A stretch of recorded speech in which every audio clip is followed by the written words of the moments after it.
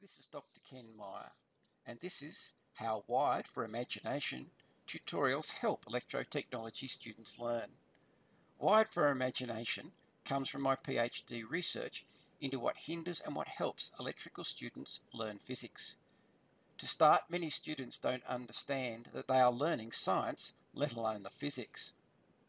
I'd like to think that Wired for Imagination approach is a blend of Albert Einstein and Nikola Tesla. The tutorial approach is a bit different, a bit out of the box, just like Einstein. The physics and our approach to learning is very strong imagination approach and ability, just like Nikola Tesla being able to envisage physics in his head. Wired for Imagination has 5 elements, and I've used a 5-point star as a metaphor with the student as the focus to explain this. The first element is the cognitive toolbox videos. The second is the theory videos. Element 3 are exercise tutorial videos. Number 4 are the skills practice demonstration videos. And finally, element 5 are our assessment videos. So let me explain each of these in just a little bit more detail quickly. The student.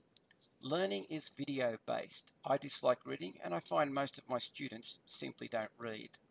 The content is based around a textbook called Electrical Principles for those who do like to read. The video approach gives the student the ability to self-pace. They can go faster or they can go slower as required. The video approach also makes most of the video interactive. Students can play, listen, watch, fast forward, replay sections at will. Cognitive toolbox videos. There are 17 cognitive toolboxes. The first 8 help build good learning skills. In the centre is imagination and the very distinctive role it plays within the learning of electrotechnology. The second 8 cognitive tools build upon imagination skills to help students with deep, complex and abstractive concepts.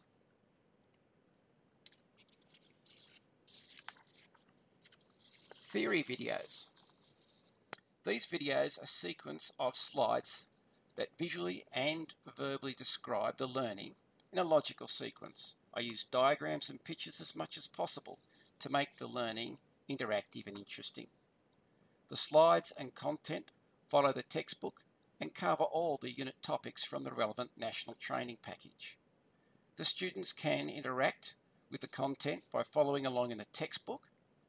They can also fast forward, pause, replay as required. Exercise tutorial videos. The exercise tutorials are applied physics using maths as a modelling system. The exercises are an opportunity for a student to self-assess.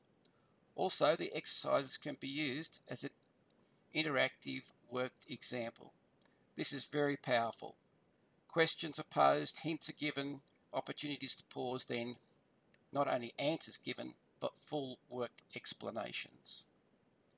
The exercises are similar to those found in most of the student unit workbooks. And again, interactive, as students can play, pause, go back over, and control the video at will. Skills practice demonstration videos. These are real, actual physics in action. Circuits are explained in diagrammatic form and then explained again with real components in as how they are actually connected. Measurements are made and explained. All the experiment and activity observations again are explained. Also, they can fast forward, play, rewind and relook at parts of the video. Assessment videos. The unit assessment covers the national unit topics, topic by topic. The assessment has 2-step learning process of question, hint, and then fully worked and explained answer. The assessment questions are posed from a competency-based perspective, where the student, to gain success, must answer all the questions correctly. Again, they can go over question after question after question, pause, play, rewind, etc. Wired for Imagination is a subscription website. The site has a couple of free sample videos so students can get a feel for how the site operates. There are 3 subscription levels available. There are semester 1, or 1 semester I should say, 1 term, or 1 month.